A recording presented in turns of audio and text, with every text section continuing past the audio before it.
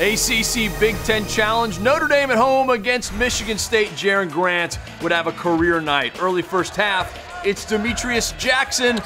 Recovers the loose ball, fires away and hits. He would score the first 8 points for the Irish.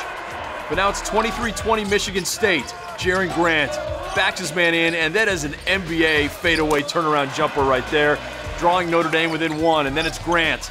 Moments later, breaks down his man, gets loose for 3. Irish leading at the half, 37-35. In the second half, Michigan State, ill-advised, a little too fancy right here. No, not good. The turnover, and the Irish running, Zach August throws it down. The assist from Grant. He had 6 assists on the night, but the Spartans build a lead.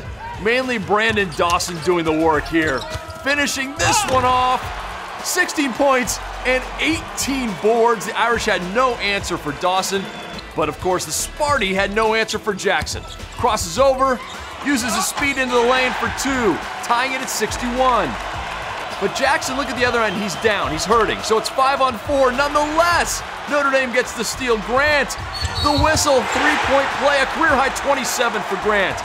But it's tied at 67 with 2.3 seconds left. Pat Connaughton inbounding. Of course, he's the pitcher. He's got a rifle for an arm. Finds Grant.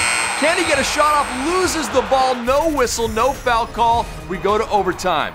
And in OT, it's Jackson again. To the rack and the whistle. 21 points for Jackson. Irish pulling out the win, 79-78. Notre Dame is 6-0 at home this season. I'm Jeff Rochelle. You're watching the ACC Digital Network, brought to you by Ruby Tuesday. We are the official home for ACC basketball. For more great content like you've just watched, click one of these boxes. And to make sure you don't miss anything, click subscribe.